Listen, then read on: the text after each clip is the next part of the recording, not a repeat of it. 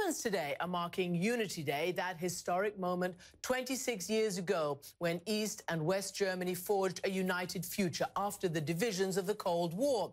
But it's more a bitter than a sweet celebration, as Europe seems to be struggling to keep unity and its values alive. Over the weekend, voters in Hungary overwhelmingly rejected a German-backed plan to divide refugees among EU nations. More than 90% of those who cast their ballots supported the government's no position. But turnout was below the 50% threshold needed to make Sunday's referendum legally binding. The country's hardline prime minister says that Hungarian voters have sent a clear message to Brussels. Brussels will have to make an important decision. Now it is their turn to make an important decision. The EU is a democratic community. Today, in one of the member states, 92% of those taking part in the referendum have stated that they did not agree with the intention of Brussels. So what does that mean indeed? Let us discuss this with the Hungarian government spokesman, Zoltan Kovacs, and also joining us, Eleni Kounalakis, the former U.S. ambassador to Hungary. Welcome, both of you, to the show. Can I go straight to you first, Mr. Kovacs, because just in the last few moments, your country's official entity has invalidated this referendum because of the low turnout. So what does happen next? You're right.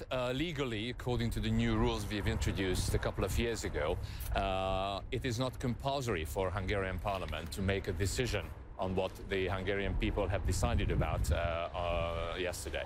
But keep in mind that insurance was put into our legal system to ensure that if someone goes against, say, parliamentary majority or against the government, it would still be perfectly possible, or rather mandatory, for the parliament to make a ruling on the decision.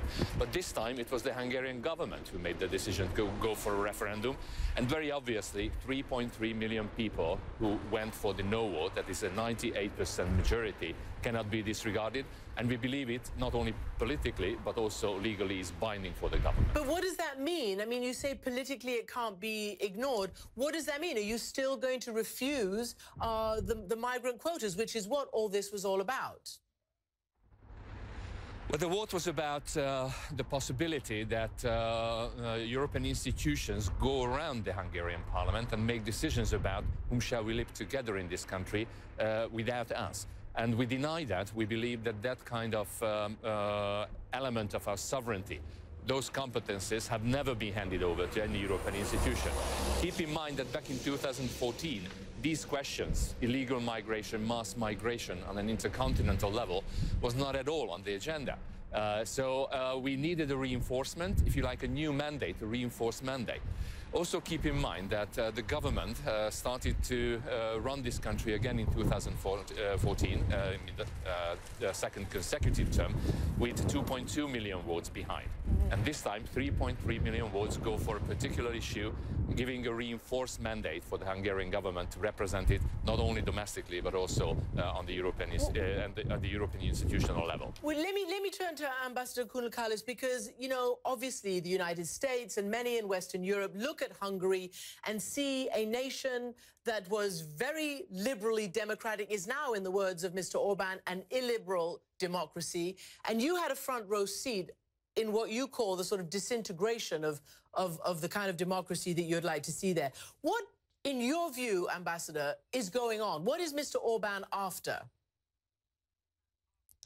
Well, I think you have to start, Christiane, by looking at the fact that this was a 98% to 1 vote. Votes like that do not happen in pluralistic societies.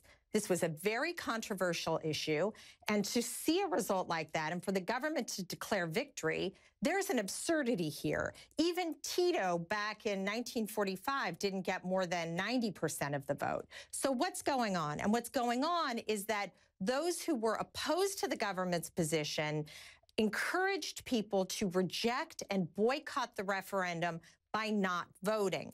And 60% of people either cast invalid ballots by defacing them or didn't show up at all. So we really have to look at what actually happened yesterday, which is that the majority of Hungarians either didn't vote or deface their ballots, and this was a clear rejection of the government's position. I mean, you've just heard that, Mr. Kovacs. I will come to you in a second, but I still want to ask you, Ambassador, because this is the accusation that has been thrown at the Orban government, that they want to, quote unquote, take back control, bring power back to the national government, say no to Brussels on most issues. And this is obviously a step in that direction. Is that right?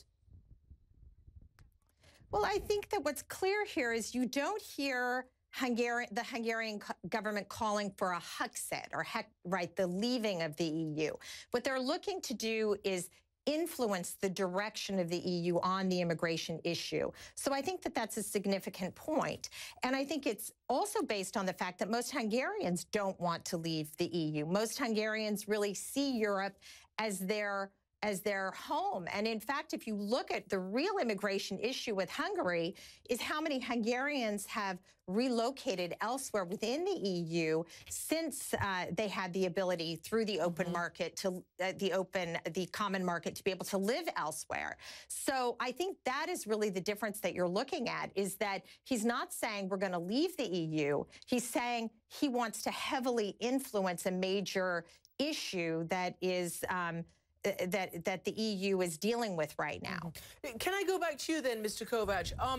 Look, you know, your government has been in trouble. I mean, the things that your prime minister has been saying has got many, many people infuriated. For instance, Luxembourg's foreign minister recently said that Hungary should be expelled from the EU for treating asylum seekers, quote, worse than wild animals. And your prime minister has said that every single migrant poses a public security and a terror risk. How can he say that when the facts clearly do not bear that out? Well, with all due respect, Christian, and with all due respect, Madam Ambassador, you have to be very careful when using so heavy words you've used before. I mean, just recently. Those accusations on behalf of the Hungarian opposition or Western European leftist politicians have been with us. And as a matter of fact, I'm aware of the sometimes political inclinations of CNN's coverage of what is happening underground.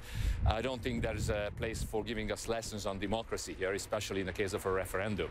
The referendum is the most democratic form of reaching out to the Hungarians. We've asked about their opinion on a particular issue, and they said a clear no to measures that's been but the thing is, it's invalidated by European institutions. Honestly, we're just trying to ask you questions. Yes, I'm just trying to ask you a question.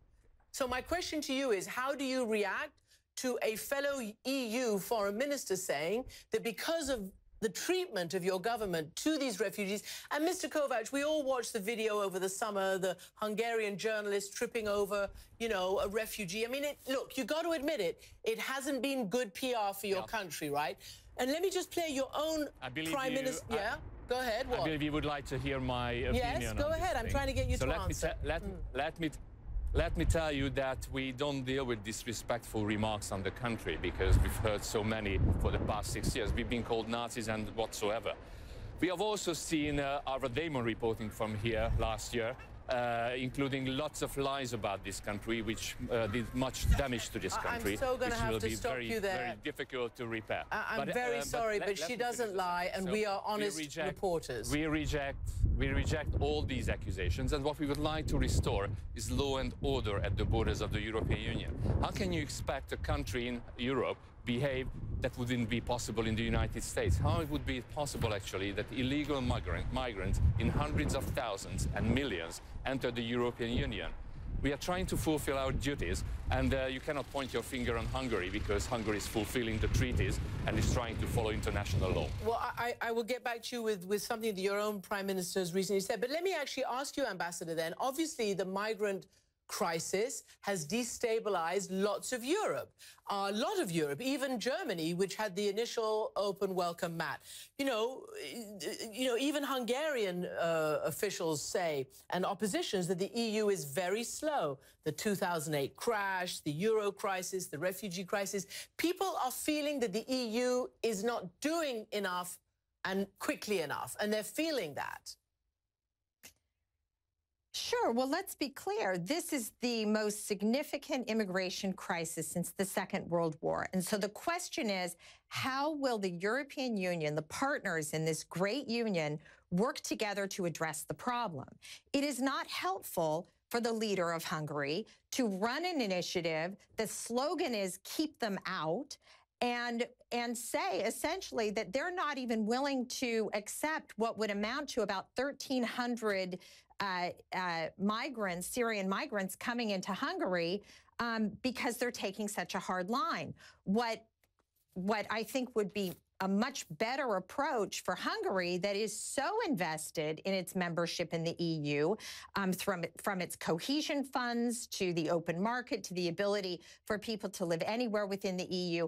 It is so beneficial to the Hungarians that their leadership should be right at the table, not looking of how to take a hardline position, but looking at how it can play a role in working together to address what is a very, very difficult crisis. Indeed it is. Mr. Kovacs, lastly to you, I still need to understand where your government is taking this in the long run. So let me play this soundbite from your own Prime Minister not too long ago, a couple of days ago, in fact, September 28th, about European values and how Hungary is reacting to this situation.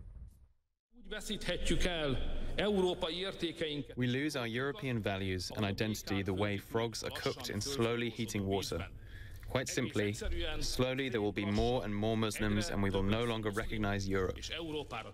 Okay, so that's the bottom line. You don't want more Muslims in. So what is the future going to be? What is your big picture, Mr. Kovacs?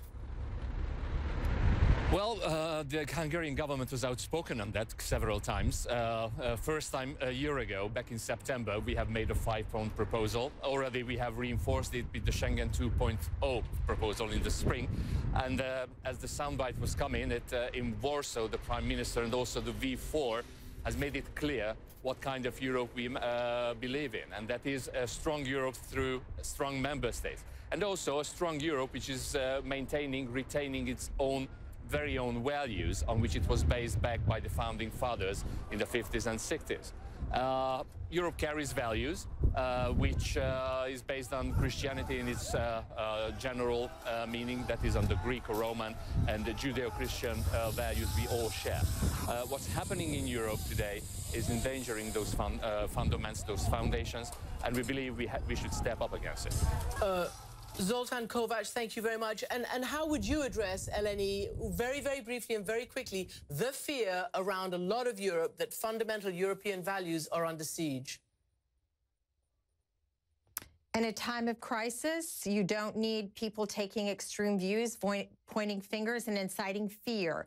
Europe has seen that story before, and it did not turn out well. What you need is, through the context of this great organization, which is the European Union, for member states to come together to address the issues together in a positive way that speaks to the best of the Hungarians and the best of the Europeans and not the lowest of them. Well, we thank you both very, very much, Ambassador Kounalakis and Zoltan Kovacs. Thank you very much for being with us tonight.